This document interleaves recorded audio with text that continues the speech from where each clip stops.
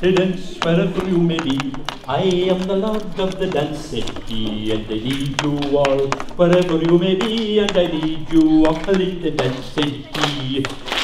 Dance, dance wherever you may be. I am the Lord of the dance city, and I lead you all wherever you may be, and I lead you all in the dance city. My name is Martin Molony. I run the Moon Sixpence Puppet Theatre. The Moon Sixpence Puppet Theatre started in the 1980s. It was founded by myself and a colleague of mine, Pat Lanigan-Ryan.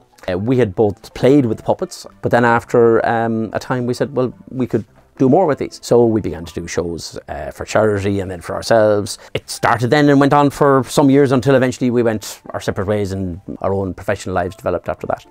We then brought it back in the depths of the recession, but we were delighted to discover that children really haven't changed much despite all the technology. They still like stories and they still like fun, and most importantly they like the live interaction that you get with puppets. Are you sure it's a beanstalk?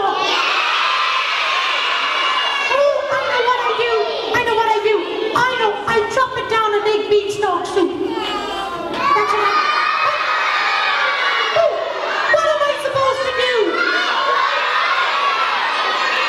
Oh. The live aspect of puppet theatre is really, really important. And I think for children today, because of the technology, most of what they're dealing with is either recorded material or it's material that is technologically driven and supposedly interactive.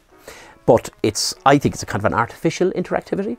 Whereas live performance, if you think of Maureen Potter on the Gaiety stage for years, I mean, that was ultimately timing, delivering of lines, of comedy lines, just waiting for the, how much space do you leave, when do you drop the key line, all that sort of thing. That's amazingly powerful. And I think children react to that. I'll show you, look, look this. Hello, baby. The other aspect that we found really interesting about puppet theatre, the way we do it, is that there are two levels going on. We have the ordinary story for children and the jokes they'll get. But on top of that then, there is another level of reference for adults. That now there is Caterpillar Kate, or should I say Butterfly Kate. She got her wings about 10 minutes ago, and ever since she's been flying around like a Ryanair jet. Woman, fair play to her. We find the teachers, and indeed when we do family shows, the parents then react to that in a different way. And The Simpsons do a little bit of that, where there's two levels going on and one doesn't spoil the other. So the live part, the comedy, and I think the movements of the puppets. String puppets are unusual. They're different. They have a human-like quality in their movement. And I think for children to see that, it's unusual.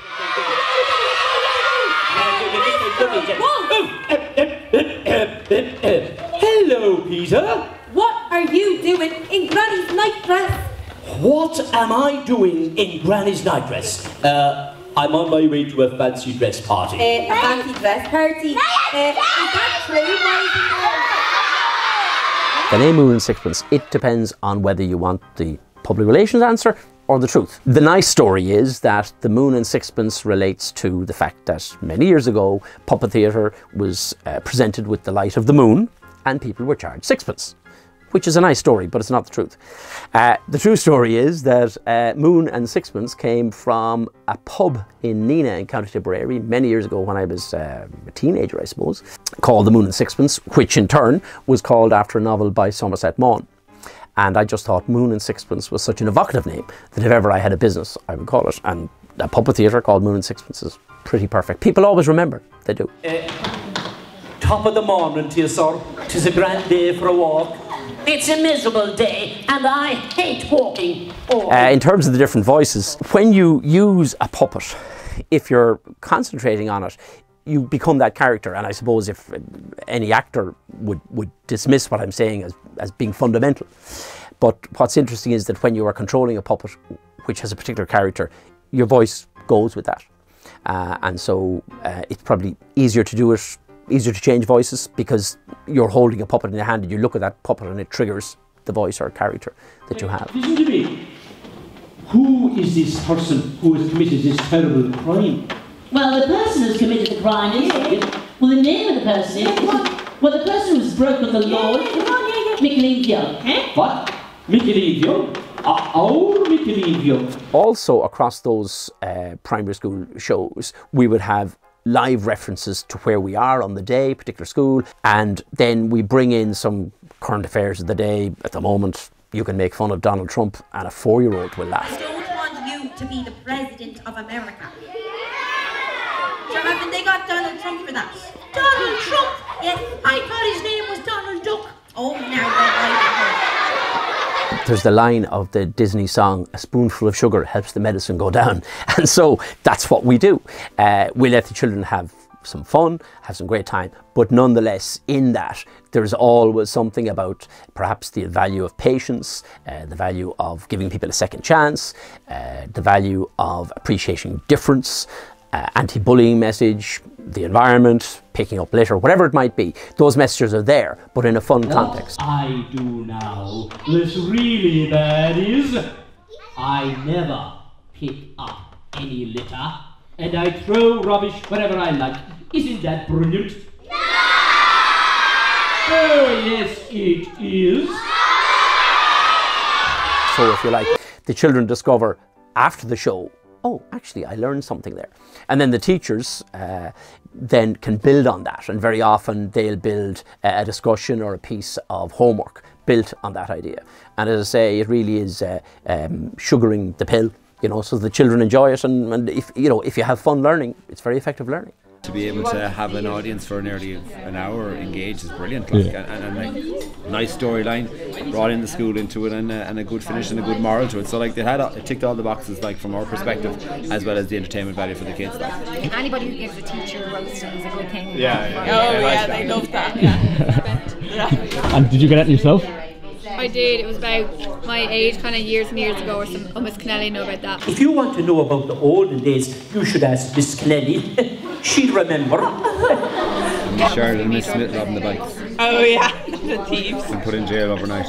And what was interesting was the way we made fun of the teachers, and yet there was a line we didn't cross. So the children got to learn the difference between having fun with somebody and being unkind. And that's something important. No one was hurt in the making of this puppet show. And I think that's important. So you can have fun with people, you can joke with them, and yet you're not hurtful. And that's something that's important. And we seem to have gotten that balance. Mightn't have planned it, but I suppose practice, you do get that level. And that's been interesting. Oh, did you see that? Unfortunately, I did. Well, how's the going, Serge? The going was fine until you got here. I kind of grew up with it a bit, so it's kind of, it seems normal to me. So once I got over the initial kind of, oh, there's people out there and they can hear me, then it's just fine. And you realise that you can kind of make mistakes and you can try things and do things, and you know, nobody's going to call you out on it. Like, they might laugh or they might notice that it's a mistake, but they're not going to harass you for it. So it's a nice environment to kind of play around.